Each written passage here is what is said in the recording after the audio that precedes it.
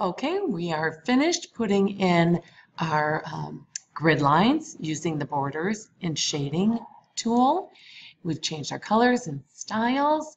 We've also changed our font size to 10 or less. Now I'm going to increase my view and I'll start in March. And now we're going to start filling up the right side of our calendar with holidays, observances, and of course your personalized dates.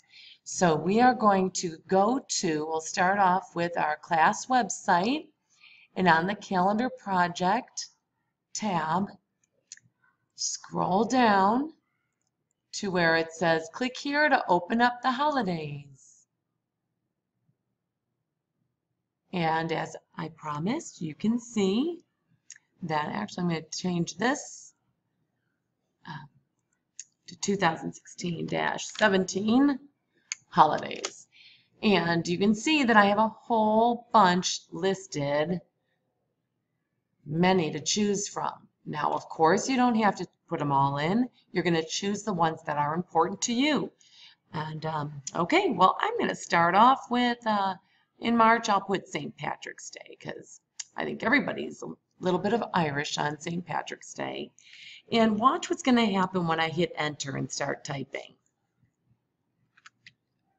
My cursor jumped down and I'm going to start typing St. Patrick's Day.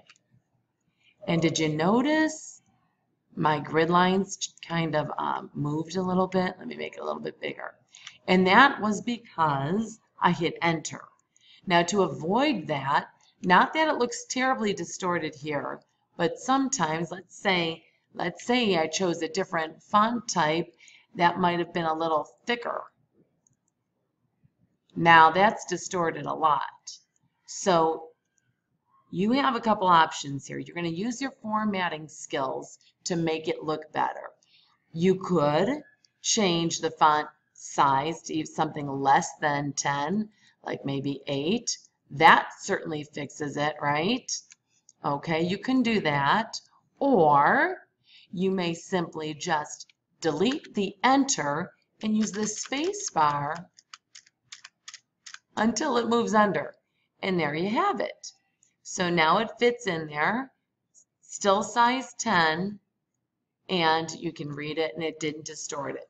Now there may be situations where you have more than one event on the same day.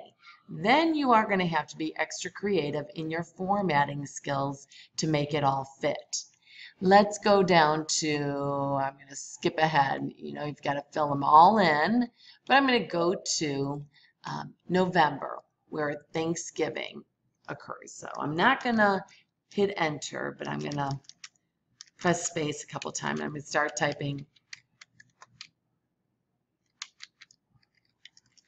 Thanksgiving Day.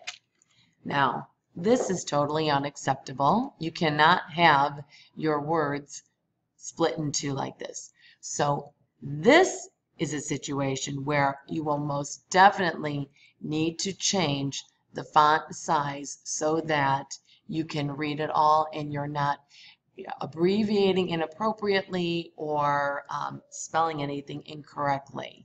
So definitely change the font size when the words have to be in order to be in there properly.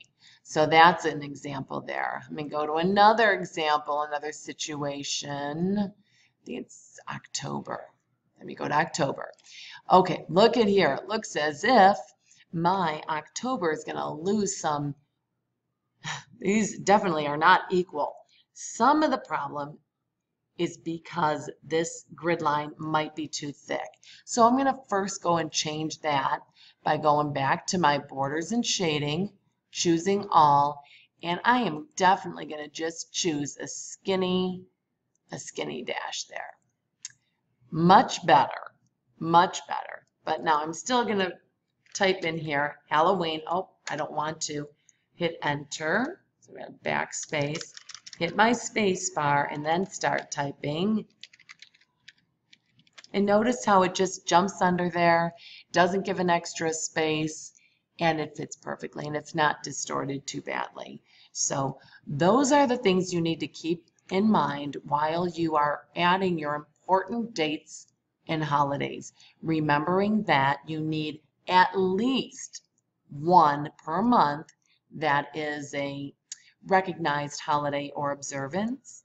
And then you need at least 4 personalized dates scattered throughout the year.